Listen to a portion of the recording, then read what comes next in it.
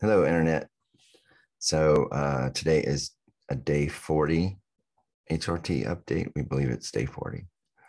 Um, Not really so much to report in terms of physical changes at the moment, although we have felt different.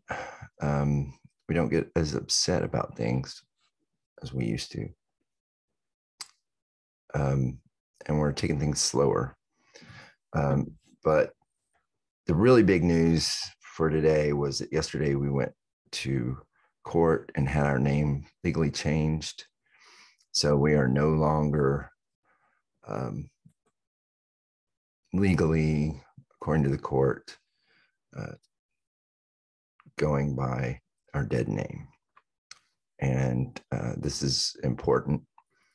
And it was a long, arduous thought process to go through. And we're still only just now sort of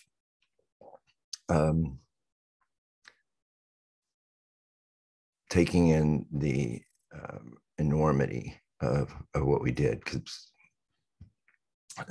in case you didn't know, we're in our 50s, and we're a late bloomer, so to speak. And taking away 50 years of what you have always struggled with, your identity, is a big challenge. It's a big thing. And we're happy and we are excited. But there's also that part of us that never thought something like this was possible. And so that's what we're sitting with today. And today's also Veterans Day in the United States. It goes by other names in other countries, Armistice Day or some stuff like that. And we've had a lot of people that we know who've been in the military and various services in this country, other countries. It doesn't matter to us. In that sense, we want to remember those people, those human beings. So we wanted to read something that we posted on Instagram, and hope that you will bear with us today and let us know what you think in the comments. As always, this is unrehearsed, unpracticed, unscripted, and unedited. So just so that you'll get our immediate impressions. But anyway, so we're reading this off the phone. Today is Veterans Day in the United States. It goes by other names in other countries, as it signified a remembrance of the official end of the war to end all wars, World War I.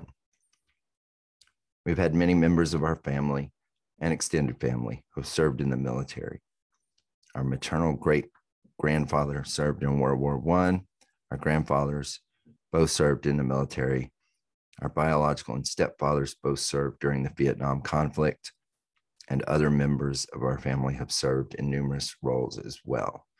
We don't mean to exclude the women in our family who also served in military and also supported the efforts in those.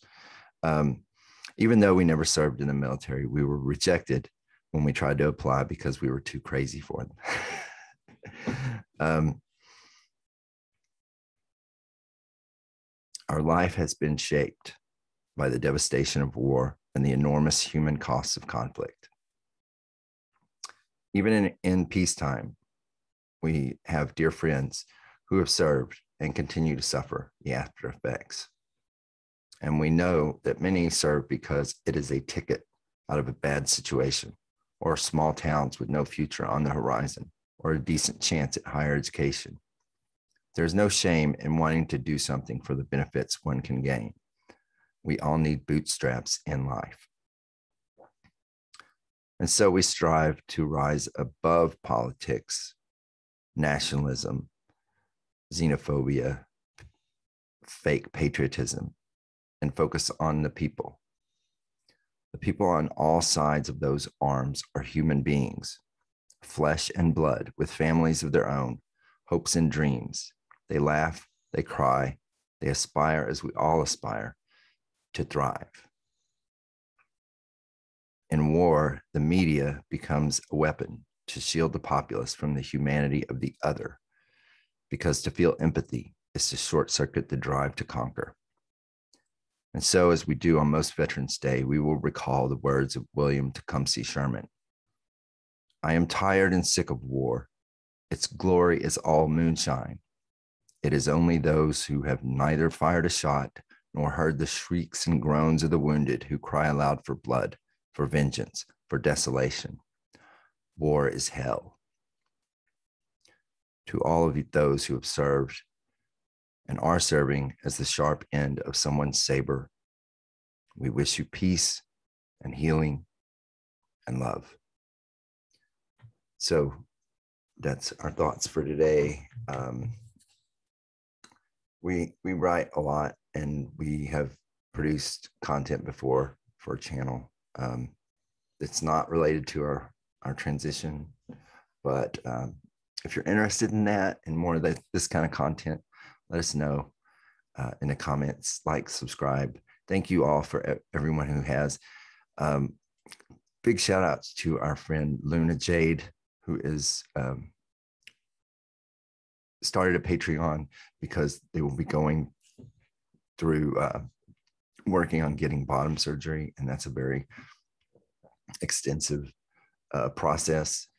And also shout out to our other new friends that we've met on YouTube who have provided us with some wise counsel for our own journey. And we will talk to you next time. Take care.